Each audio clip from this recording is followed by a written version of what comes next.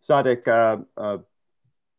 when we first got on the chat, you were mentioning your coronavirus quarantine Passover. How, but I didn't hear how it was. How did you didn't exist. Celebrate? Why not? My brother's in another state, and my mother doesn't have any concept of technology due to her age. So she's in her apartment, which luckily is a few blocks from where I live, and it was just me. And to be quite honest, the only Seder experience I had was hearing other people's Seders through my apartment window. Tsadik, where do you live? That's it. I'm on the Upper West Side. I'm on the Upper West Side. Okay. So my building is like, I would say 50% Jewish. So I heard through the windows in my apartment, different Seders going on with, and it's mostly young people. So that was it.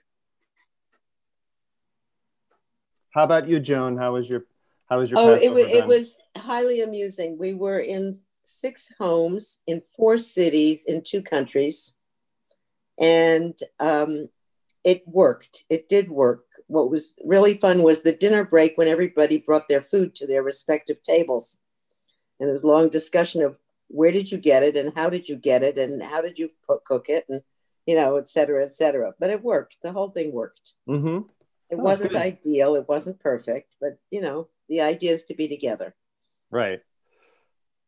Well, speaking of being together, I want to thank everyone for joining us. We have 18 people on the call now. And also hopefully some people watching on the live stream. We're going to get underway with the lecture very shortly. Just a little bit of housekeeping before we start. So if you're new to this, as I think most of us are, you have the option to send us questions or comments by chat. Even while your microphone is muted, you can do that. And if you have a technical question, you'll see that there's also an account called IT support, which you can chat privately if you have a question about connecting. And if you have a question, I encourage you to write it into the chat, and our staff will be monitoring it, and hopefully we can feed those questions to Tsadik at the end. And at 5 minutes after 3 p.m., I think we should get started. So I want to welcome everyone again.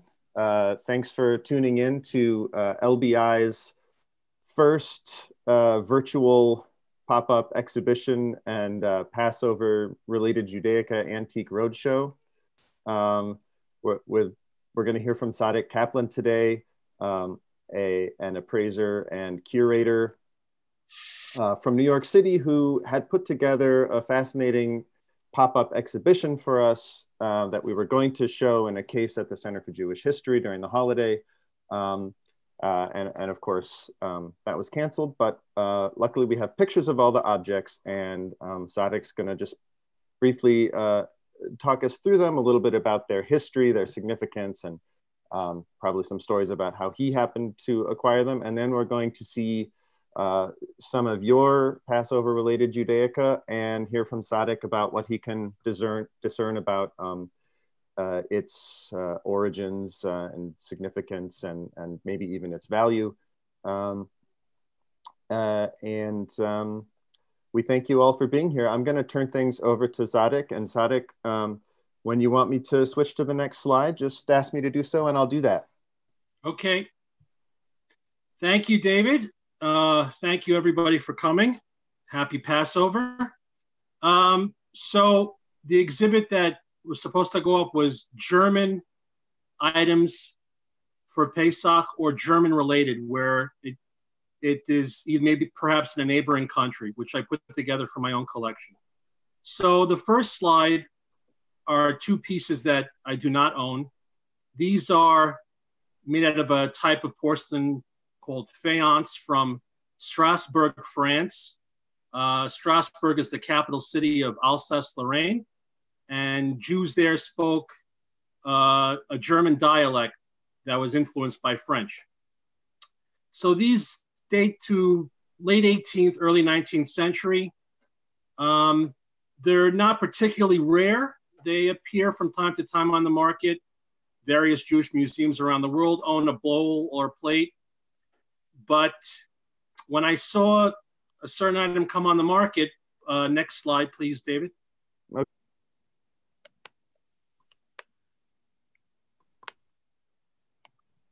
So when I saw this item, this soup tureen, where both the body and the lid is marked for Passover, I found it very charming and most unusual. And I actually purchased it directly from and that was over a decade ago. And I'm not aware of any other examples of a tureen of this type of faience ware from Strasbourg. And it's in very poor condition. Both handles are gone. On one side, there's an old repair using metal staples, which is, I guess, how they repaired pieces of ceramic / porcelain over 100 years ago, maybe more. And this dates to about 1790. Next slide, please.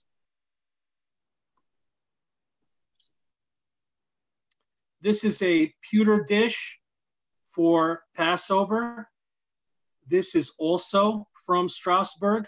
I know it to be from there because apparently this is one of about 24 similar pewter plates known for Passover that are decorated in similar ways. There are examples that are in French museums and in the collection of the Israel Museum in Jerusalem and in private collections. They differ in terms of size and quality. This is the most elaborate example I've seen, where you have a family sitting down to dinner with their 4 children, have service, and around it are various scenes from the Torah itself, and even from beyond the Torah, Tanakh. If you go to the next slide, you'll see a better photo.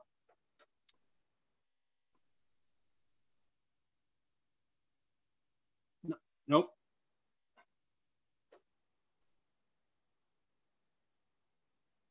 Should be one right after that that's a close-up.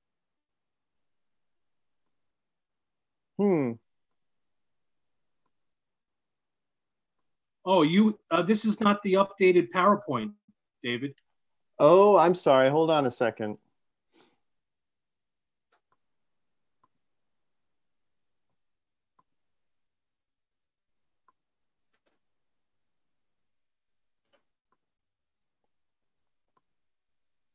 I switched to the wrong one when Yeah, that's the test. Right. That's it.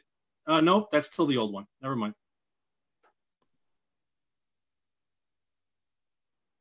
I think the file is marked final, Final.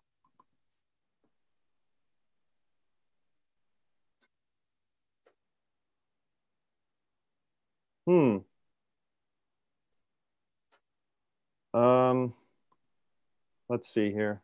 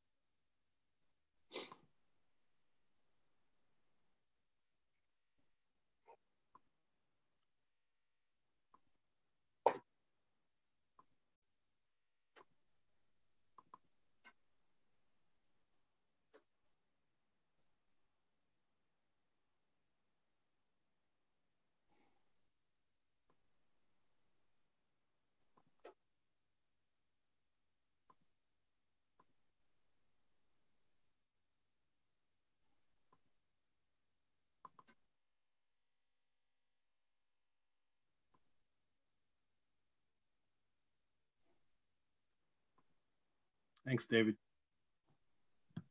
You see it now? There we go. Sorry about that.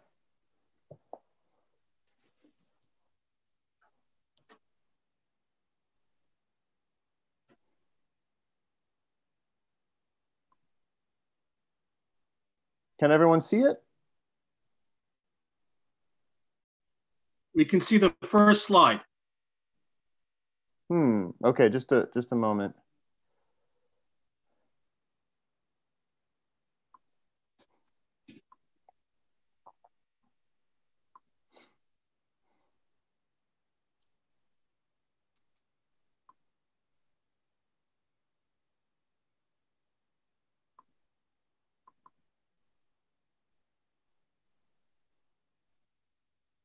There we go.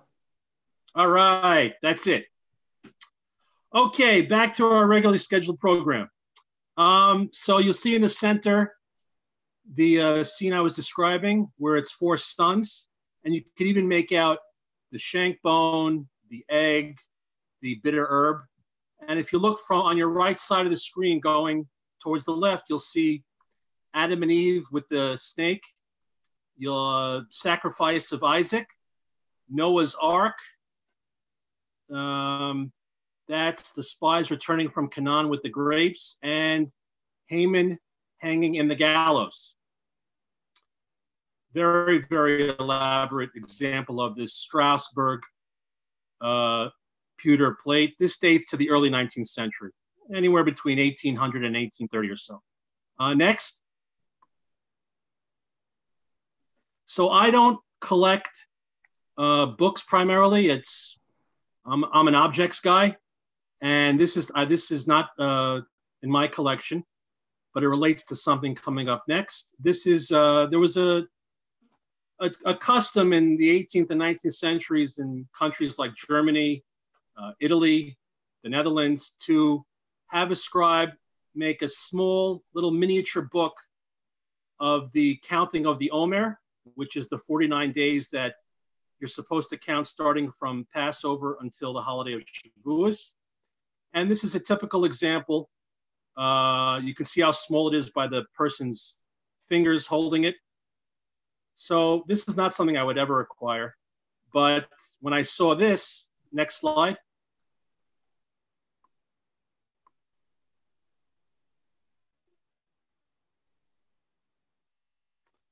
I really was really taken aback. It only stands 4 inches high, and the scroll itself is a ½ an inch wide. And there are little knobs to turn the scroll to the appropriate day. And it's got a beautiful patina. It's very, very charming. And my area of expertise is not Hebrew manuscripts. So I really had no idea if there was any significance to the way the letters are done. But the wood looked fairly old. And so I consulted a Hebrew manuscripts expert. If you can go to the next slide.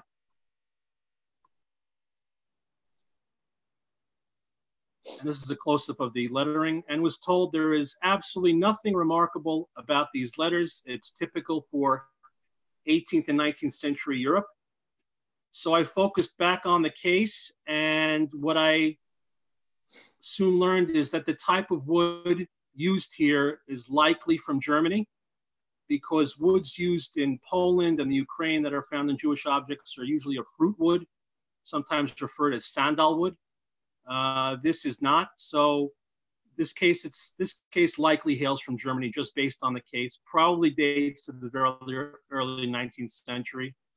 I'm not aware of any Omer calendars that are freestanding that are this small. There are ones that are actually quite large that are in various museums, and some are a bit small, but this is particularly small, and it's just so charming. And I think personally it was not made as an amusement piece to be put on a desk, but probably for traveling, maybe by a merchant. Next slide.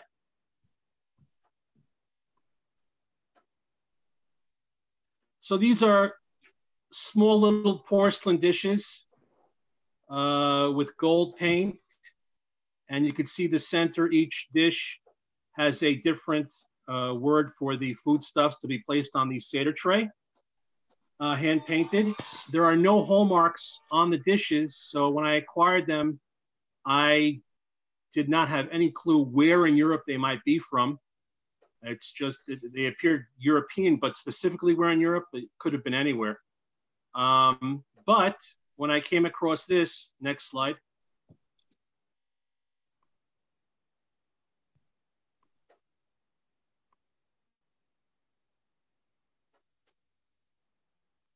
This is from the Israel Museum in Jerusalem. And you'll see the larger cup has lettering that is strikingly similar, hand painted, as to the ones on my dishes. And the museum has determined that this dates to the 19th century from Germany. So I think it's really safe to assume that my dishes are also from Germany if you compare the lettering. Next slide.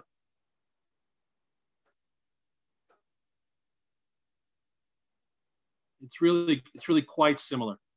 I'm not saying the same artist did it, but the style, it's, if that's German from the Israel Museum, then these are likely to be German as well, which is interesting and makes sense because painted porcelain dishes would only hail from Germany or Hungary, and Ukrainian Hebrew does not really look like this exactly. So it is likely from Germany. Next. Here's another pewter dish for Pesach. The center has a scene of buildings behind a brick wall. This likely refers to Jerusalem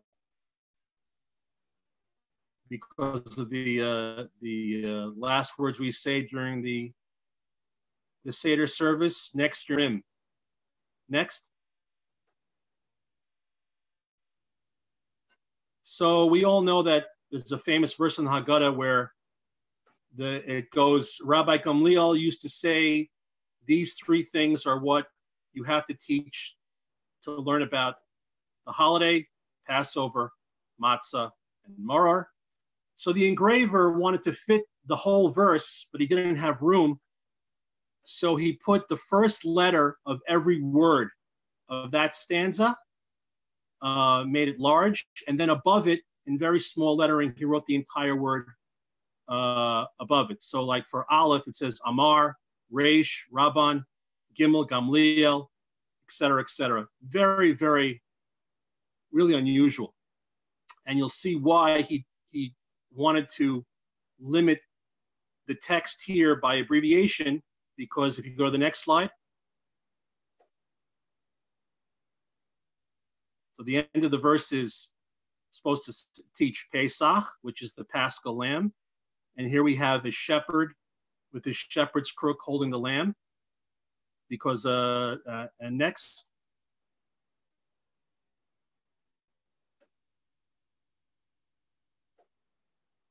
Matzah. And here you have a gentleman holding a matzah. And finally,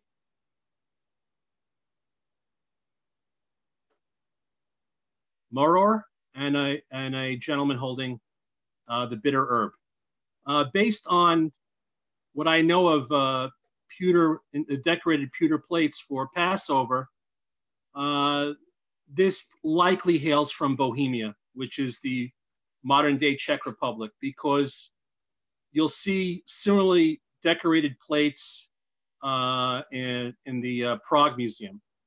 And I would really say this likely hails from Bohemia, probably late 18th century.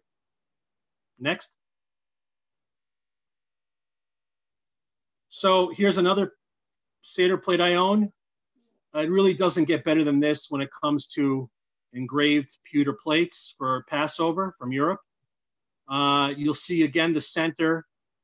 The man on the right is holding a matzah and a menorah, entitled as such, while the man on the left is holding a lamb on a leash and a butcher's knife. And then there are verses around this relating to Passover.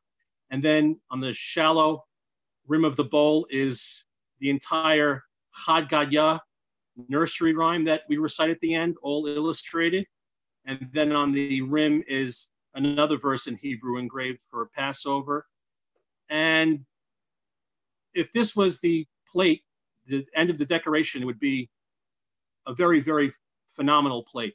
just the best you can any museum could hope for. But what's really interesting is the next slide. So this is the reverse of the plate. It's engraved as well. The rim has a verse relating to celebrating Pesach, but what's interesting is the center inscription, which says, Ein Varf Zuba Min Chazan Leprat Katan. So, what's Ein Varf? Sounds like Yiddish, but it's not Yiddish. So I'll translate the rest.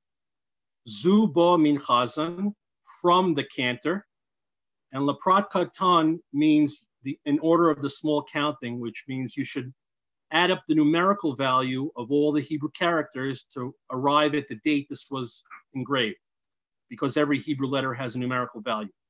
So when you add up all the characters, it comes out to 1775. But what is Ein Varf? I don't know Yiddish. I assumed it was Yiddish. It's not Yiddish. I found out it's Old German. And it's one word, Ein Varf, which means wedding gift. So this was a wedding gift from the cantor. And there was a tradition in Central Europe to give specifically pewter Seder plates as a wedding gift to the newlyweds. So it's really a really fascinating piece for two reasons. Number one, the engraved reverse, which is just mind-boggling. I am aware of no other pewter plates where the reverse is engraved. And number two, the usage of German in the inscription, spelled out with Hebrew characters. It's just fantastic and very, very interesting historically. And so it's from Germany, 1775. Next.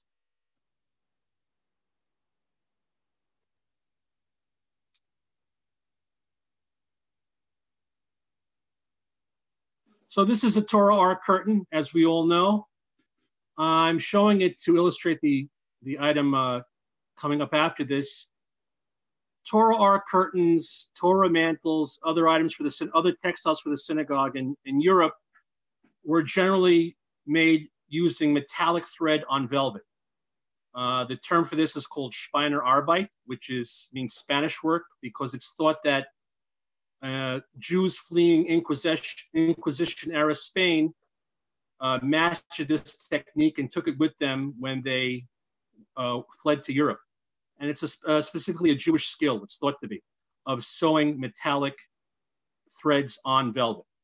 And it's found mainly in Torah textiles. But when I saw this item appear, next,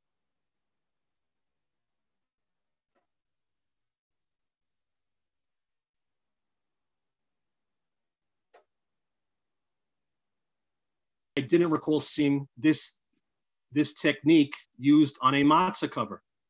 I've seen matzah covers where some metallic thread was used alongside embroidery, but this is entirely metallic thread on velvet, just like you would find on a textile used in the synagogue. But what's really charming, as some of you might recognize, is first is the verse, Seich L'Tzion Mitzrayim. You should remember the Exodus from Egypt. But if you notice something, it imitates the Seder tray itself. So all those circles have the first Hebrew letter in the food stuff put on the tray. So the center has a mem for moror, bitter herb. There's a zayin at top for zroa. There's the bet for beitza, for the egg. There's the chet for charoset and chazeret. So it's really, really, really lovely where the matzah cover imitates the Seder tray. And I haven't seen any other Pesach textiles where it's utilizing this technique generally found in textiles for the synagogue. Now, where is it from? It's really difficult to say. It could be anywhere in Europe where this technique was used, which is Germany, Poland, Hungary, Romania, Yugoslavia, Ukraine. So it looks like to me that it's likely from Poland, but it could very well be from any of those other countries. I just, as of now, I have no other way to identify where it's from exactly. It probably dates to the late 19th century. Next. This is your typical technique of a matzah cover. This is needlepoint, and I actually got this directly from Hungary, so I know it's Hungarian. You'll find pieces like this from Hungary and Romania. This dates to 1900 to 1920. Next.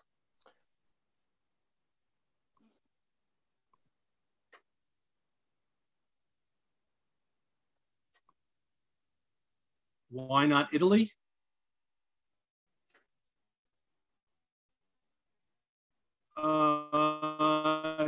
Italian textiles don't look like that in needlepoint, as far as I know. Judaica textiles, no.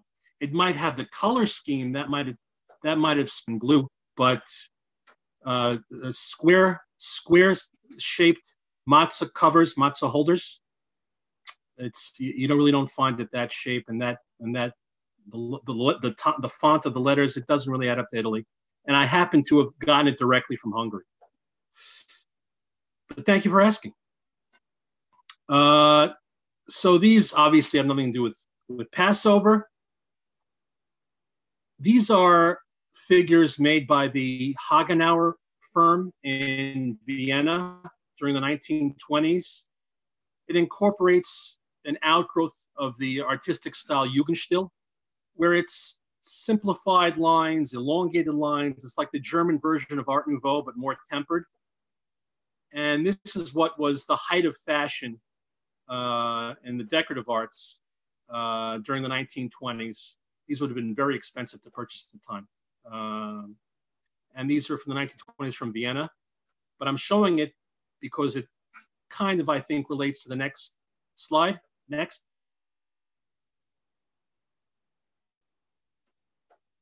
So this is a page from a Haggadah I own. Like I said, I don't really buy books, but when I first saw this, I was just taken aback by the illustrations. It's a Haggadah printed in Berlin in 1927 and illustrated by Otto Geismar. He was a art teacher in a Jewish school in Berlin. And you can see the wonderful stick figure representations and the way the 10 plagues are done. And these elongated forms is kind of relates to what was going on in Jugendstil, the tempered Art Nouveau of Germany and Austria at the time, how it relates to the objects I showed before. And next slide.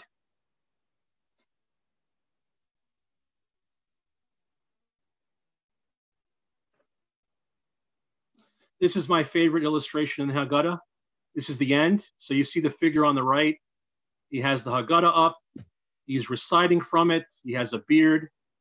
But as we all know, sometimes the Seder goes well past midnight. Sometimes younger people are a little tired. And you can see the young person, there's no gender available, but he's wearing a yarmulke, so maybe he is a male, is out cold. His head is on his arm, and he's done for the night. I love this illustration. Next. Here we have a white porcelain dish that was hand painted. You can see the center scene is of a Egyptian taskmaster, and there are the Hebrews making the bricks with a related verse from the Torah relating to slavery. And there are then the outer rim is painted with palm trees and various desert scenes. And just from the lettering itself, you could see it's very angular and bold. And this is the type of Hebrew lettering that was in fashion during the 1930s in Israel, where it's very Art Deco inspired. So looking at this dish, just from the lettering, I would say this was probably made sometime during the 1930s. Where, I wouldn't know. But luckily, next slide. This is the reverse, and the reverse tells the whole story. The center of the tray is marked with a porcelain mark for a factory in Germany and dated 1934. And the artist herself, a woman named Ruth Hada, signed her name along with February 1936. So we know who painted this dish and exactly when. And if you know your history, which I'm sure everybody does, this is only a few months after the Nuremberg laws were passed in Germany. So it makes it all the more poignant when you realize at what period in time in Germany this scene for this dish for Pesach. I actually got this from a dealer who picked it up at the Jaffa flea market in Israel. So probably this woman survived and brought it with her to Israel before the war, as many German Jews fled for Palestine before the war. So hopefully she survived, and maybe her descendants did not want it and it was discarded. And next. And this is the final item. This is a green ceramic tray made in the displaced persons camp of Fahrenwald, which is near Munich in 1948. This was issued by the Joint, also known as the AJDC, the American Jewish Joint Distribution Committee, which made and distributed many kinds of Jewish articles for Jews, prayer books, Torahs, taluses, and including this tray. And we can see it's a Seder tray, obviously, but what's really poignant is the bottom, where it says, instead of the last words of the Passover service, where we know next year in Jerusalem, here it says, B'shana hazot Yerushalayim, this year in Jerusalem. Very, very moving. And that's it. These are some of the items I wanted to share related to Passover that are related to Germany in some respect. Thank you very much. Thank you so much, Tsadik. That was really fascinating, and I want to turn it to the audience for questions while we have this slide show up, just in case there are any questions about the objects you already presented.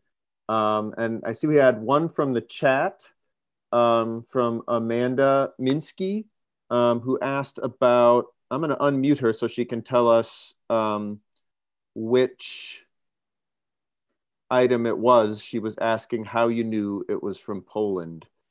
Sure. Amanda, are you there? I am. Thank you. This was awesome. I believe it was the dark red one, the circular. You said you didn't know exactly where it was from, but you said most likely Poland. So why do you think it's from Poland? When you look, I was comparing the way the letters are done and the decoration itself. It wasn't particularly fine metallic thread on velvet. So the best examples that I've seen of metallic thread on velvet is done in Prague, Bohemia, Moravia, Czech Republic. I kind of just got the feeling from textiles I've seen that are related to the Torah that are done in this method. It reminded me of Polish synagogue textiles, but absolutely, it could be really from anywhere. It could very likely be from Hungary, Austro-Hungarian Empire, Austria, Galicia. I really have no clue, but I've been in this field for a quarter of a century. I have a kind of a gut reaction that it probably hails from Poland, but I have no idea. Yeah, that makes sense. Yeah. It wasn't this one. It was the circular one. Yeah, this was just an example of one I wanted to show. Okay. But if you want to, David, if you want to go to the next slide. Yeah. It just said to me Poland, but Yeah. Oh, I see. This is the one you were talking about, Amanda. I'm Even sorry. the Okay. way the crown is done, it's like because Polish Judaica has sometimes like a kind of simplistic style. So yeah. So, but it could absolutely hail from anywhere where this technique was done on textiles in Europe for the synagogue. It could really anywhere. I guess that leads me to my next question of, have you noticed, or I guess the answer is kind of no, of a country that seems to, or commonalities for certain countries, because you said in Austria-Hungary, it's kind of like this. So it sounds like there isn't really any common traits between countries or regions.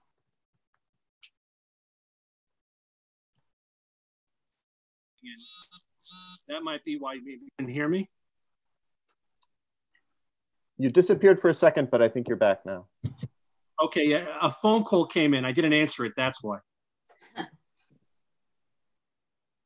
Do you want me to re-say the question? I don't know if you heard it. No. Did you hear my answer? I'm sorry. Not at all. Nope. Go ahead. Say it again. Okay, sure. It could absolutely hail from anywhere. Oh, we heard that one. Oh. I asked another question. Oh, sure. I didn't hear. Okay, cool. So I said, it sounds like the answer is no, but have you noticed any common traits between countries or regions that this area tends to do a lot of this for their decorations, or this area doesn't tend to do this in their area? So it sounds like there's no real common traits between regions or countries, though. Are you specifically talking about metallic thread on velvet or anything? Just anything. No.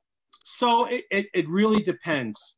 For the pewter plates, that is really limited to Germany and Bohemia and the Netherlands. Mm-hmm. Pewter plates for Passover or Purim or the Sabbath do not come from Poland, do not come from Hungary or Romania or Italy. Pewter is generally a German item. Do I know where that? I don't know why that is. It could be just local usage of pewter. I'm not exactly sure, but the vast majority, when I say vast, I'm talking 85% of pewter items that are Jewish, that are decorated for a holiday or for the Sabbath, that appear that are in museums or appear in the marketplace, hail from Germany. And if not from Germany, hail from Bohemia, Moravia, or the Netherlands. You do not, I guess pewter was not used in the 18th and 19th century, or as not decorated in the 18th and 19th century in countries like Poland or Hungary. You just don't see it. Got it. Cool. Thank you.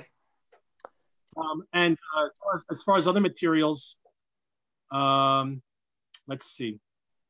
Ceramics and porcelain, it tends to be Germany, Austro-Hungarian Empire, Ukraine. Silver, everybody wants silver. So silver is really everywhere, if you had the means to afford it, which most Jews didn't. What other? Brass. Brass is very, very Poland and Ukraine centered. Whereas Hanukkah lamps in Germany would be made out of pewter, silver. You really see a proliferation of brass Jewish ceremonial objects like Hanukkah lamps in Poland and the Ukraine. I hope that answers some of your question. I have a question, speaking of materials, Tsadik, about this this little wooden calendar scroll that you showed us. And you said, sure. You said that in for the Omer. Yeah, exactly. And you said that in a particular region, I think it was Poland, the things were typically made from fruit woods. And Yes. This one was not, and that's one of the ways you could identify it as German. And so, likely German. Likely German.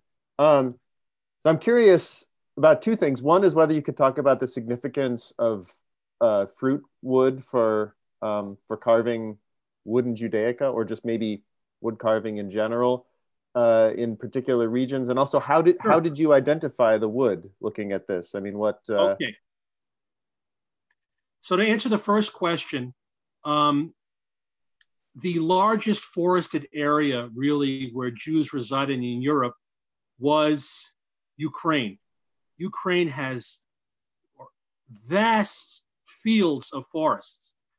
So an easy way to make a Jewish ceremonial object, if you don't have means, and as we all know, most Jews living in the Galician, Polish, Ukrainian area did not have means to make an item out of even brass. Even brass was considered a luxury material. Is to go to the forest and get some wood and take it to a carver to carve it. And there is a lot of types of fruit wood, pear trees, for example, that grow in Poland and the Ukraine. And fruit wood is very, very soft. So it's very easy to carve. And so you'll see when you encounter Judaica that comes from these regions, it's usually of a lighter color, and it's soft. This wood, as you can see, it's rather dark in color, and it's not so soft. It's kind of hard. And in my experience with wooden Jewish objects, wooden Jewish objects, I could tell this was not made out of fruit wood, this type of wood, it reminded me of, if anyone knows, German Black Forest ware, which is the Black Forest region in Germany, had a whole industry in and of itself of carved goods for the German Christian public. And that wood also tends to be on the darker side and harder. So where could this be from? Not Poland, not Ukraine, not Galicia. You don't see wooden Jewish objects coming from Hungary, really, or Romania, or other countries in Europe. Maybe Bohemia. Italian wood's a different story altogether. Doesn't apply wood-wise. So based on all that, based on the wood, my experience with wood, and it's probably Germany. But again, like with the matzah cover, I cannot definitively say for sure. Now, the second... The cover. Here we go. Yes. Okay. All right. Go ahead, Joyce, and tell us about this. So this belonged to my great uncle. He was born in St. Ingbert, Germany, which is the Saar region. And he emigrated to the United States in the late 1930s and then was in World War II. And it's a very cherished possession of mine. So I really, as I mentioned during the talk, books are really not my area of expertise. I happen to know, I'm familiar with this book, this Haggadah, because it's been issued so many times during the pre-war and post-war period, and even in different languages. I believe I've seen it, besides in German, I've seen it in English, and I've seen it in French, and I think I've even seen it in Hungarian. Obviously, the most coveted are pre-war printed examples. If you want to know a value, I know it's priceless as a family heirloom, but it's very, very common. Really, it was apparently printed in tremendous numbers, as far as I know. I believe the earliest printings are from the 20s. So if this is German, it should be anywhere from the 20s or 30s as a publication date. And I think the value on today's market, because there's so many that were printed, and so many have survived. Oh, it's right there. It says Vienna, 1927. Probably about $100, maybe $150. But again, this is not really my area. But I happen to have seen this Haggadah so many times over the years that I've been familiar with it like through osmosis. So thank you very much for sharing them. Thank you. Again, it's just very sentimental. Thank you, Joyce. Of course. Artifact 2 is another Haggadah. Who is this one from?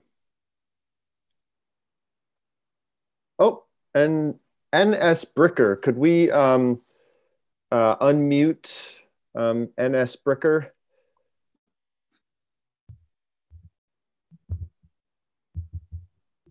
And want to.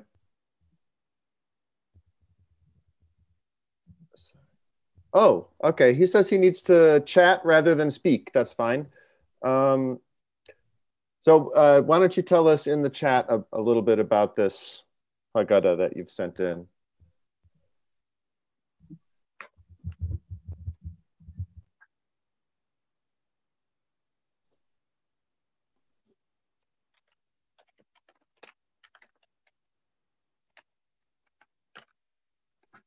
All right, well, we can see that it is in, okay. His uncle who was Polish, ended up in Munich. Was that in a DB camp? No, okay, I shouldn't assume.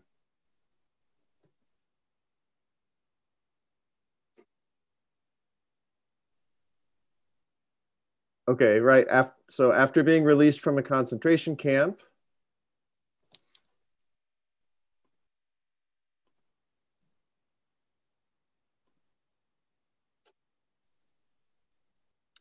and it says this is some sort of anthology more than a Haggadah.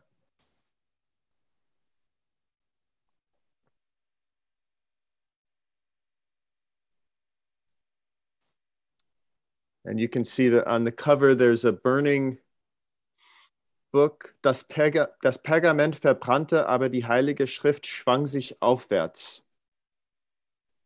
So the parchment burned. Gentlemen,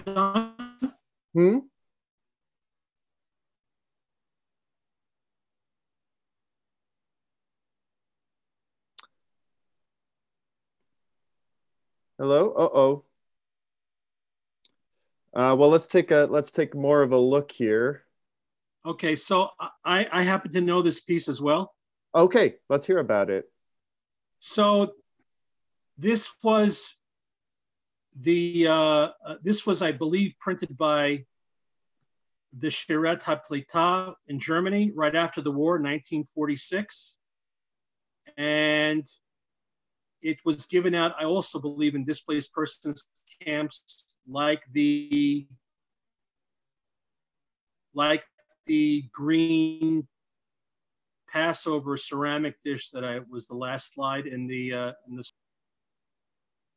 passages related to the Haggadah, and it's also quite common. I've seen many examples over the years.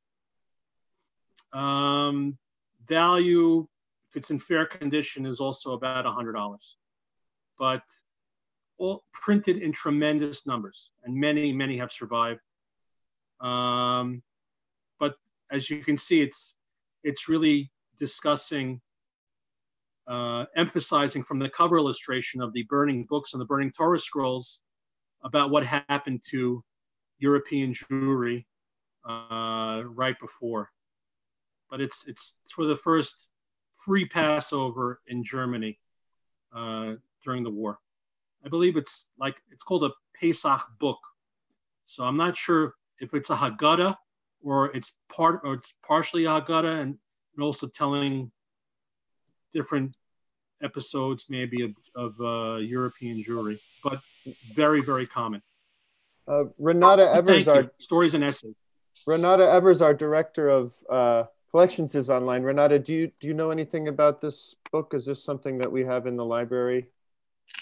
what specifically I have to pass at this point. Oh, okay.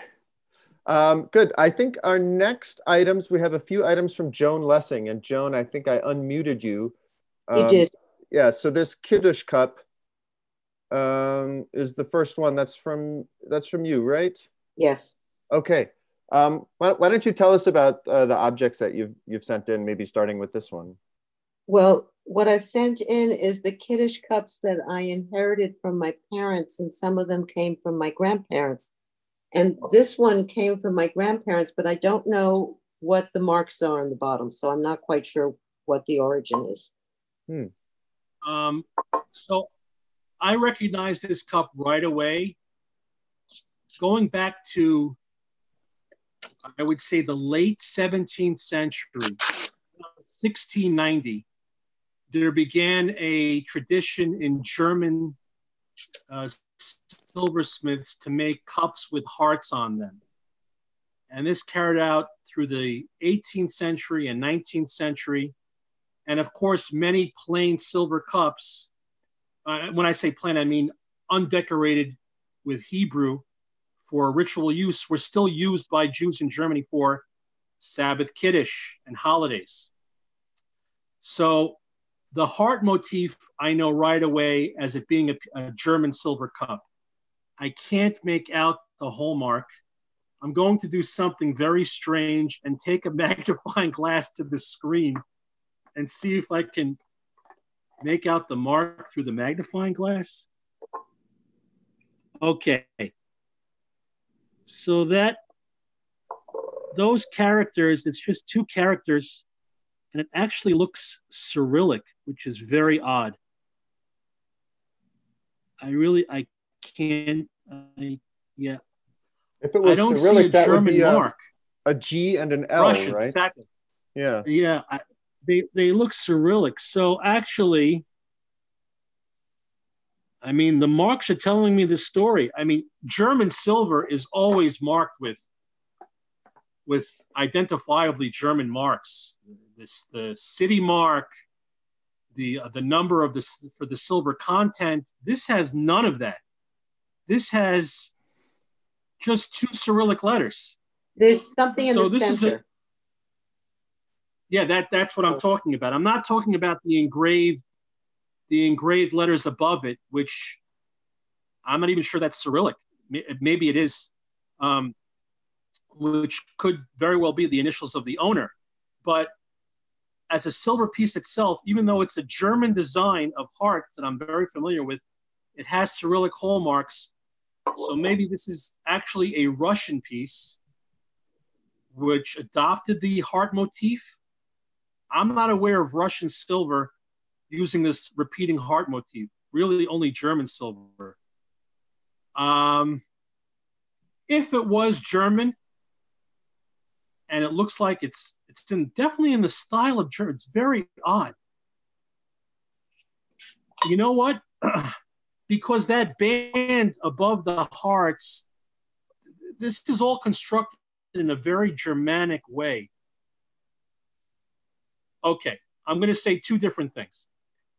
If this is a Russian cup, which it could be, because that's what the mark is telling me, it's Cyrillic letters of the maker, then as an unusual Russian cup, not that I know just general Russian silver very well, I would think it has a value of at least $500 or $600. But if this is a German cup where the base has been replaced, so the base was damaged at some point, and then someone took a base from a similar sized vessel and put it on this cup, or maybe it was repaired in Russia, and the maker put his hallmarks on it, then you have like a marriage piece. So it's a German cup with a replaced base. So if it was a German, if it's a German cup with the German marks, let's say the 19th century, it would have a value of maybe, again, $400, $500, $600. If it's a German cup with a replaced base, that really diminishes the value probably to a third. So this has to be inspected in person to make a determination.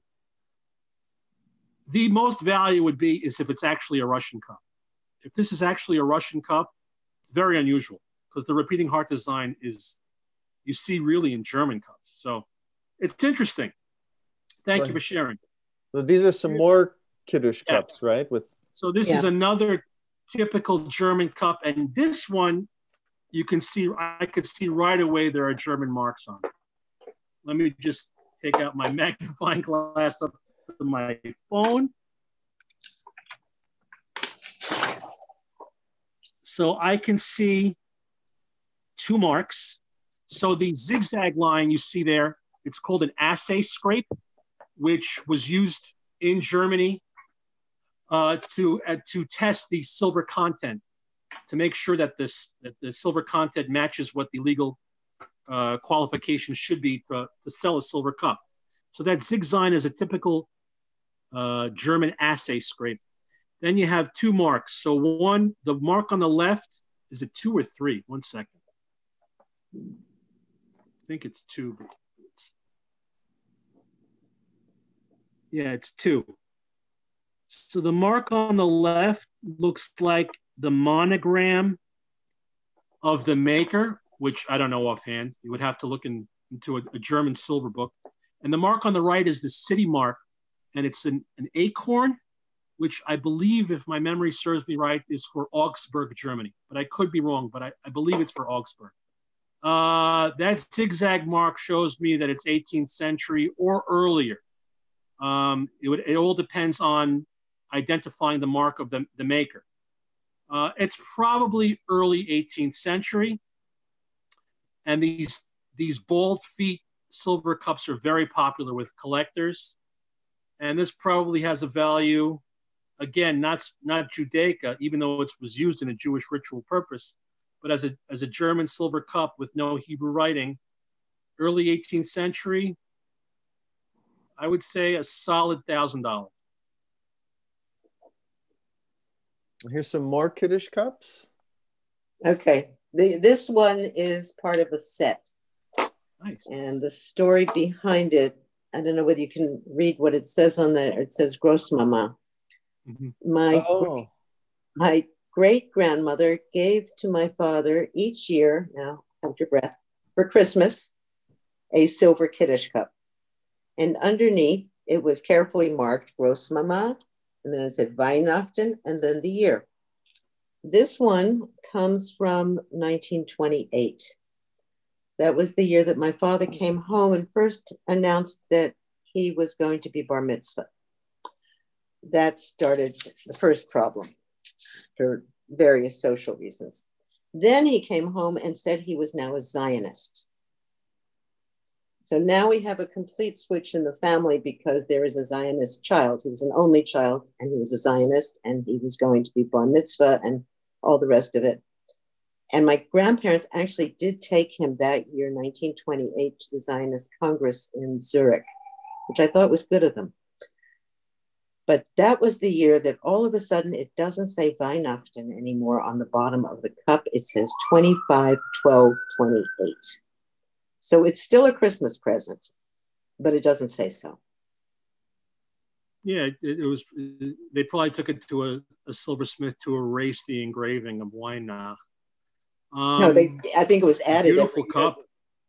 I really don't recall seeing one exactly like this before, but it's definitely. It's a set. There's several of them. I have a few. My sister has a few. I'm sorry, you were breaking up. I couldn't hear you. I'm sorry. It's part of a. That's part of a set, and my sister has some, and I have some.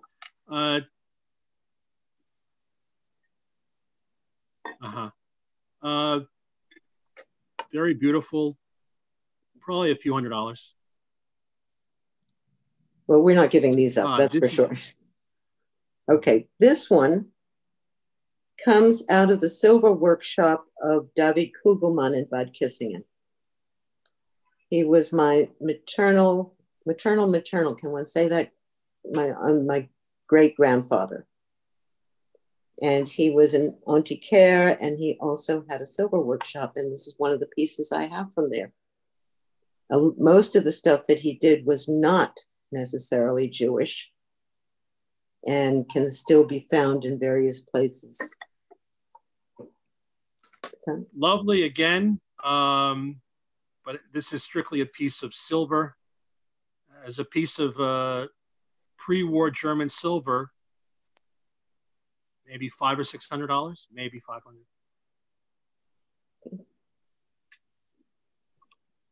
This is the other David Kugelman. This is less elaborate. Maybe 200, 250. The one that I'm curious about, I don't know whether that's the next one. No, not that one. That's not, I don't think that's, what's the next one after that? No. Oh, Icebox. There's another one. Can you see this? Mm-hmm. Let's see.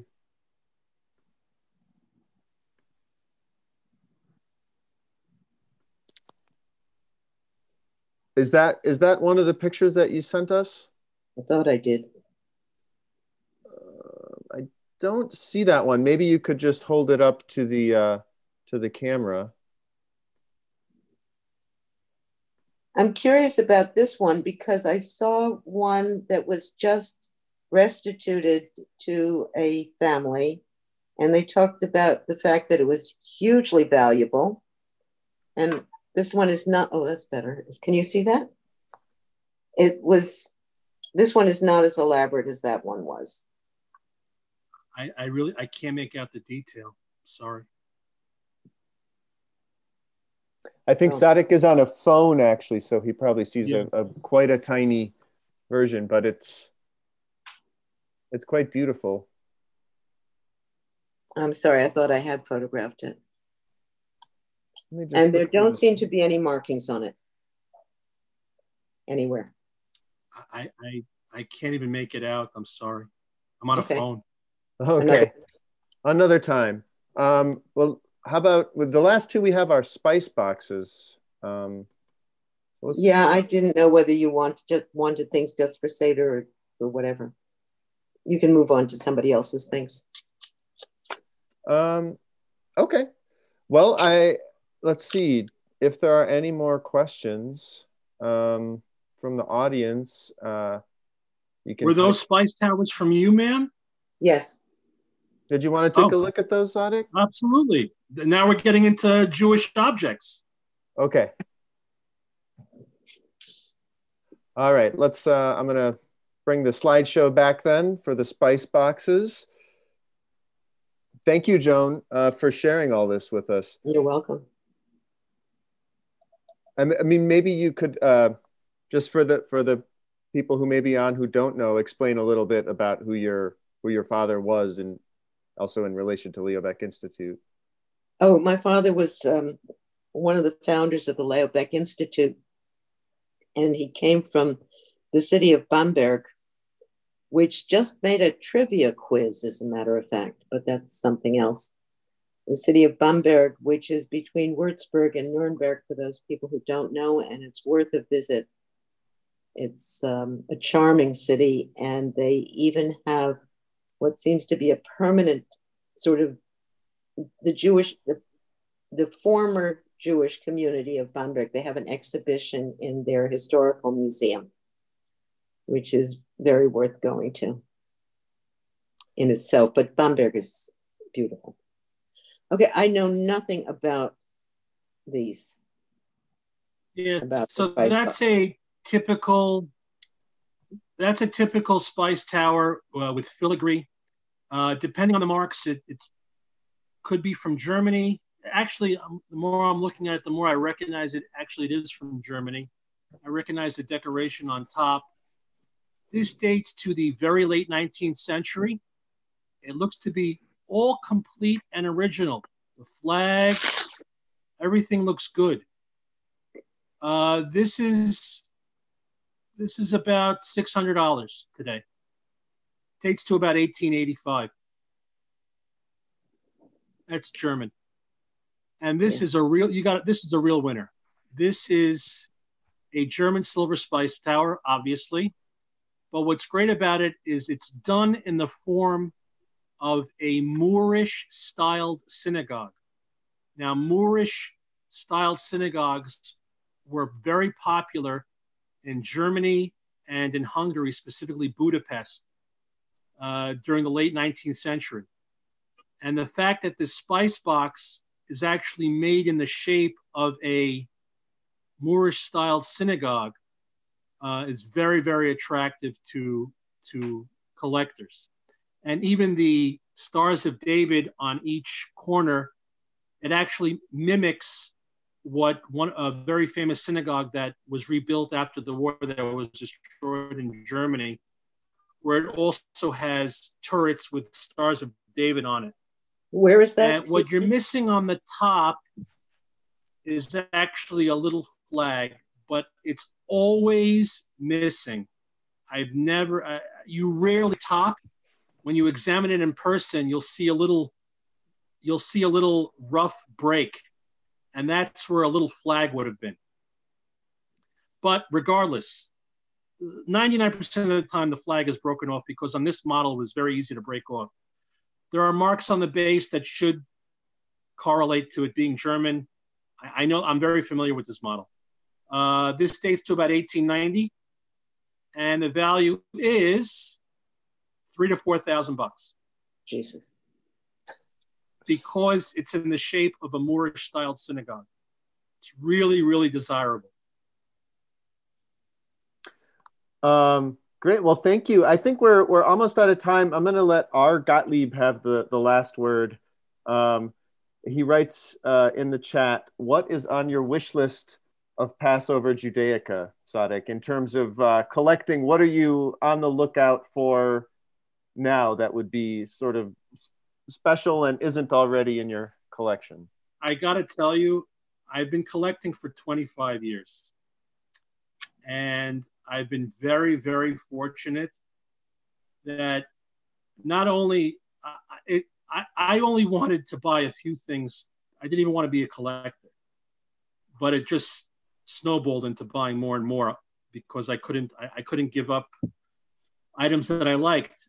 There's really nothing on my wish list. I don't mean to sound flippant or arrogant, but I now, but you're very welcome, David Barrett. But if I see an item that if I have the funds, which is difficult, more difficult thanks to Corona, but I really have nothing on my wish list. I have pieces that I never thought I'd ever get a chance to own, that I'm so ecstatic that I have them. So it's a great question, but there's nothing for Pesach or otherwise, there's nothing on my wish list. But thank you for asking. Great. Well, I want to thank everyone for joining us and hanging in there with us, bearing with the technical difficulties, and just for spending some time with us. I sincerely hope that next year we can do this not in Jerusalem, but at the Center for Jewish History, live and in person, and actually see one another. But Leo Baeck Institute is going to be doing more programs like this. Next week, we'll be talking to a German writer named Max Cholek, who's a very interesting figure. And you can read about him in the New York Times from a few weeks ago. So I encourage everyone to go on lbi.org and see what we're planning to do next, and to follow us on any of our social media accounts, but in particular on Facebook. We're posting a lot and a lot of extra stuff now that we can't do live public programs. So again, thank you all so much for tuning in, and thank you very much, Tsadik. I'm looking over at the corner of my screen as if I'm like making eye contact with you, but of course, actually, you're there. Anyway, wishing everyone a happy Passover, and thank you all very much for tuning in. Stay safe. Thank you. Okay, you too. Thank you, David. Thank you for everybody for coming. Yep, thanks. Bye. Thank you, Tsadik. Bye-bye. Thank you.